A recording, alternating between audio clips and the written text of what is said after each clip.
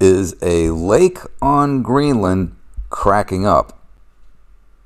Well, according to recent research, meltwater lake on a glacier located at 79 degrees north latitude triggers lasting cracks and ice uplift.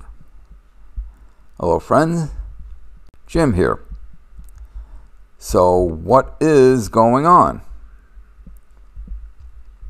This is a top view taken from a helicopter of this deep lake located at 79 degrees north latitude. Since the mid-1990s, the Greenland ice sheet has been losing mass, leaving only 3 floating tongues remaining. One of these, and I'll try my best to pronounce it, is Njoghalsfjordsbrei, or the 79 degree north glacier, probably easy to refer to that way, is already showing the first signs of instability.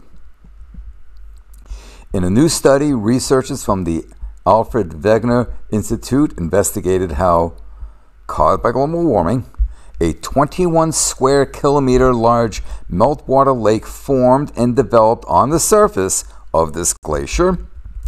They observed that over the years, this lake has caused gigantic cracks, and the outflowing water is lifting the glacier. Their findings have been published in the journal The Cryosphere.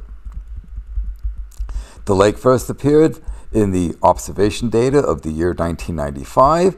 There were no lakes in this area of the 79 degree north glacier before the rise in atmospheric temperatures in the mid-1990s, as Professor Angelika Humbert, a glaciologist at the Alfred Wegener Institute, Helmholtz Center for Polar Marine Research, stated.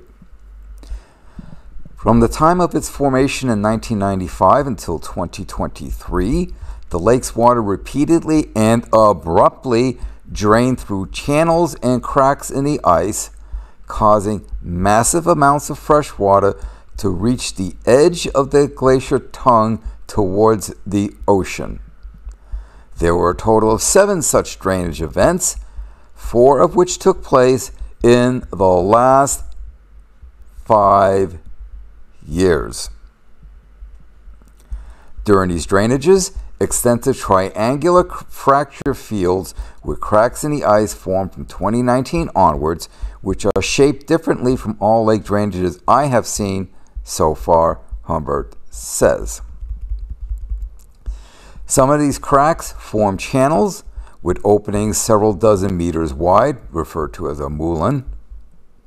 Water flows through these moulins, also alter the main drainage of the lake, meaning that within hours a huge amount of water reaches the base of the ice sheet.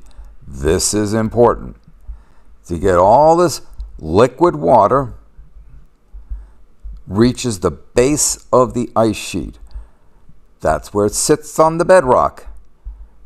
That's where it lubricates, and it makes movement of the glacier easier. It can slide easier, but in some cases, as apparently in this situation here, it can cause enough hydrostatic pressure that will then actually lift the ice upwards. For the first time, we have now measured the channels that form in the ice during drainage and how they change over the years, says Humbert. After the lake formed in 1995, its size decreased over time, with the first cracks appearing. In recent years, the drainage has occurred at increasingly shorter intervals. Form the lake, quickly drains, basically what she's saying. We suspect that this is due to the triangular moulins that have been reactivated repeatedly over the years since 2019. The material behavior of the glacier plays a role here. On the one hand, the ice behaves like an extremely thick, viscous fluid that flows slowly over the substrate. At the same time, however, it is also elastic, allowing it to deform and return to its original shape, akin to a rubber band.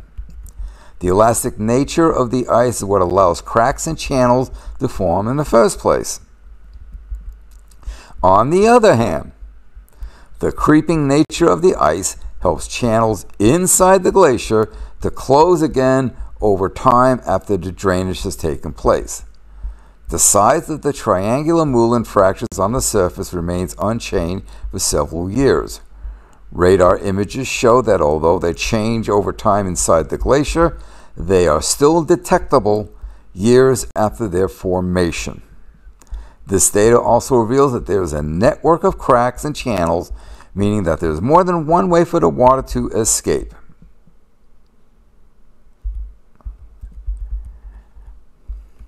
And by the way, in these photos here, the varying imaging here, here's the lake, right here.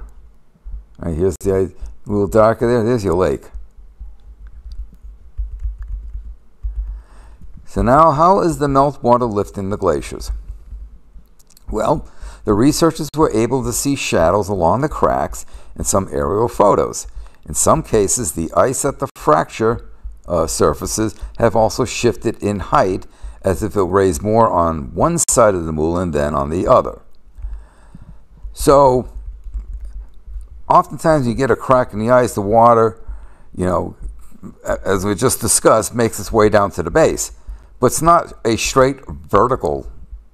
It kind of, wherever the fracture lines are, however the planes of the ice crystals orientate themselves, the water will follow this, following the path of least resistance. And some of this could involve horizontal movement. And if you get a horizontal movement, you could get like a crack.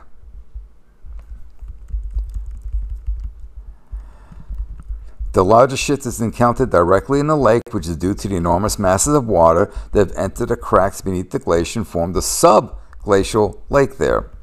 Radar images from inside show that a blister has apparently formed on this lake beneath the ice, pushing the glacier upwards at this point. Remember,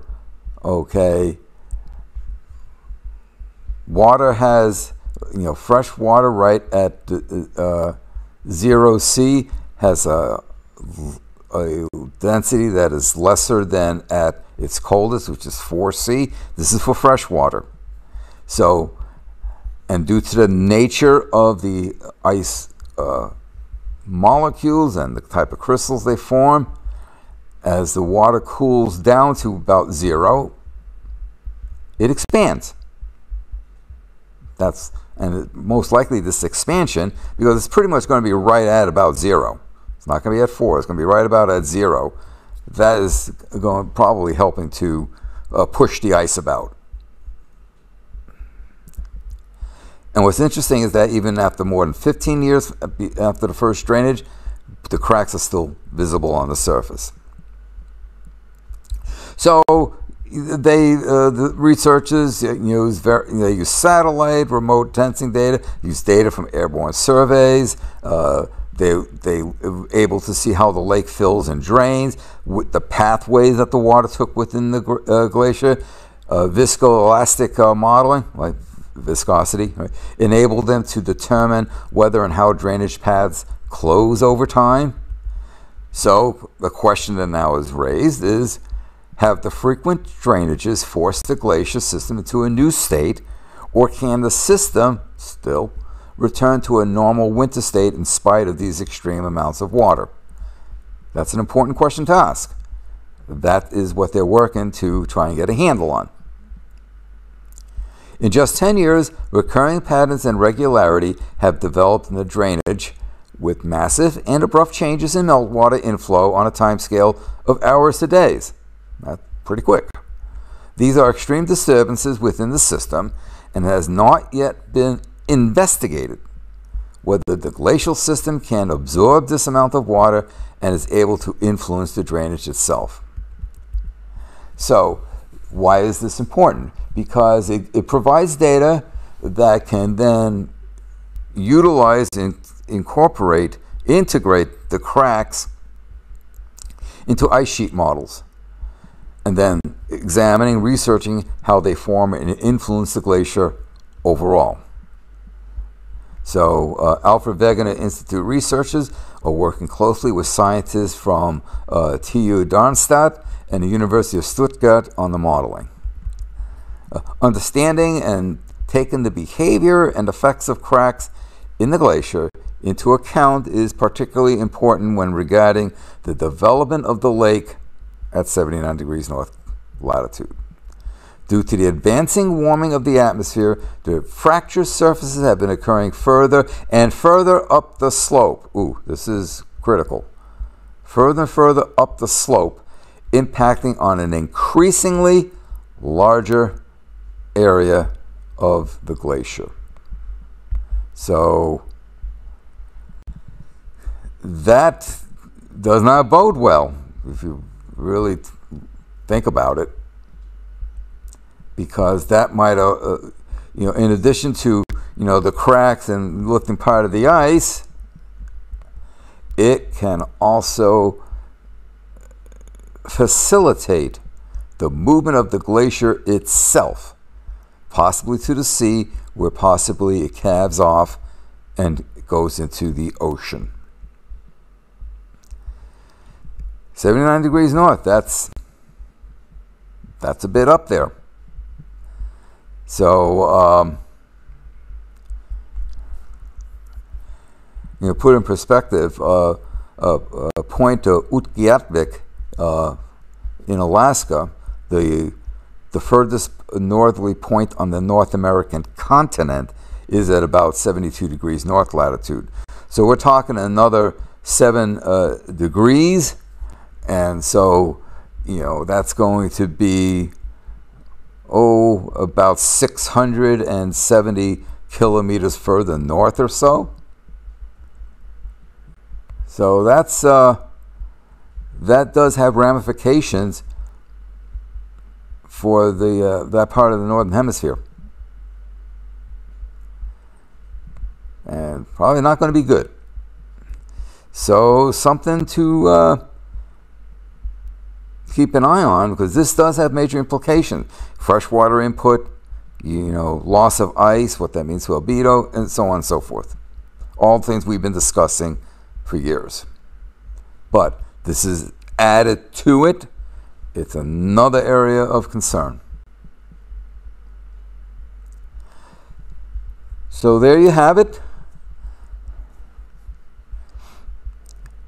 Glacier at 79 degrees north latitude on Greenland is cracking up, and it's not a funny thing. Until next time, thank you for your time.